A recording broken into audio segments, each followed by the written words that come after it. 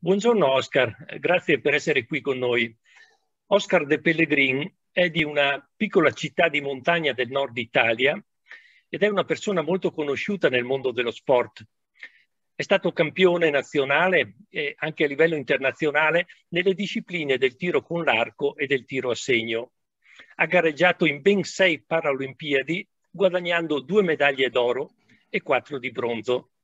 E Oscar, eri anche il portabandiera dell'Italia alle Paralimpiadi di Londra nel 2012. Ma al di là di questo, raccontaci chi è Oscar? Intanto un saluto a tutti. Oscar è una persona che ha avuto la fortuna nella sua vita di incontrare la disabilità. Io credo che la disabilità per me sia stata un trampolino di lancio, anche sentendo il curriculum che hai appena citato, e non è stato un limite.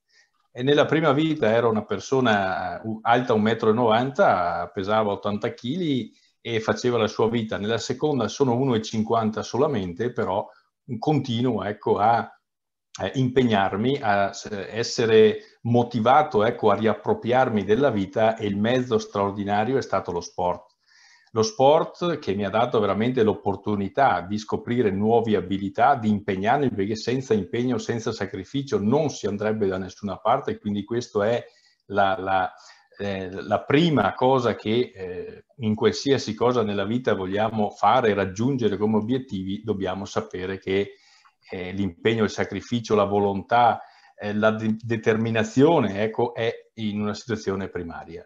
Nella mia vita sicuramente non ho fatto solo questo, anche se è la parte bellissima, quella che un po' tutti conoscono, ma sono una persona che vive una vita normale, ha una famiglia, ha un figlio adottivo, ha una bella vita sociale con tanti amici, quindi io dico, come accennato prima, che la mia fortuna, ecco, è stata incontrare questa disabilità, ma soprattutto superarla, e questo mi ha dato una grande forza di volontà ed animo, soprattutto per vivere la vita che non è facile, ma anche rivolta nell'aiuto verso gli altri. Grazie Oscar, ma ascolta, mi viene una curiosità, non è che hai una medaglia d'oro a portata di mano e ce la mostri? Io credo che, visto la platea poi che andrà a vedere questo, credo sia uno stimolo anche bello da vedere. Ecco, è questa medaglia, quella che ho vinto a Londra 2012, che è stata la mia ultima partecipazione, e quella più bella perché ero anche portabandiera, quindi ho sfatato qualcosa che il portabandiera di solito non piglia medaglie, invece qui sono ritornato vittorioso, ed è stato un grande risultato, perché ho raggiunto il mio obiettivo, rimarrà sempre un segno indelebile dentro di me. Mamma mia, che emozione, cioè, eri tutti noi in quei giorni. Ma ascolta, sappiamo che tu sei ancora attivissimo nel mondo dello sport, anche a livello nazionale, italiano, anche internazionale, però sei anche molto impegnato socialmente, proprio aiutando anche tante persone, tanti giovani con disabilità, a, diciamo, cercare la propria autonomia.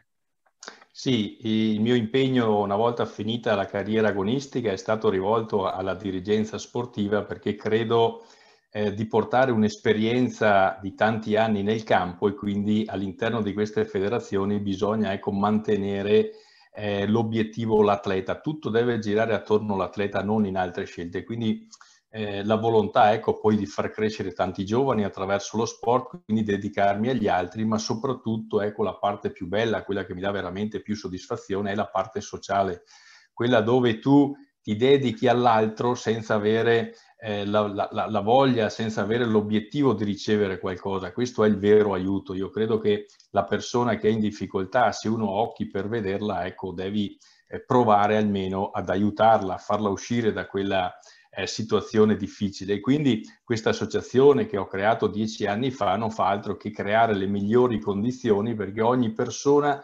disagiata possa, attraverso attività connesse, quindi accoglienza, motivazione, formazione e quant'altro, riuscire a dire: ok, se questi ce l'hanno fatta, ce la posso fare anch'io. E credetemi, questa è la soddisfazione più grande, perché quando tu aiuti una persona e vedi che ce la fa, ecco, credo che sia questa la medaglia più bella, non quella che vi ho fatto vedere di Londra.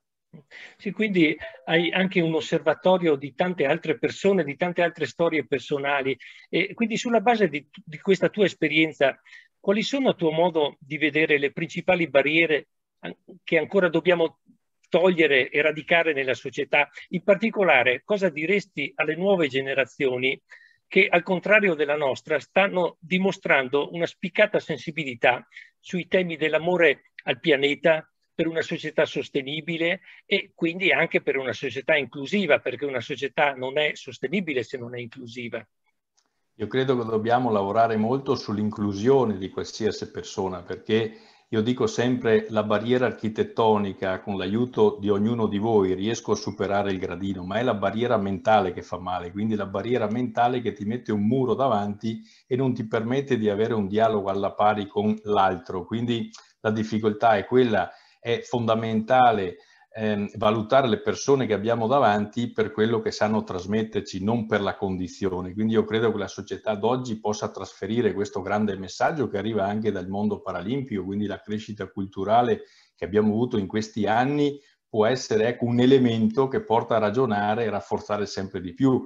Il mondo sostenibile, il mondo inclusivo che vogliamo è proprio questo, quando non parleremo più di disabilità, ma ogni persona riuscirà a essere autonoma all'interno di questo mondo e anche la persona con disabilità può aiutare, ecco, a migliorare questo nuovo nostro pianeta.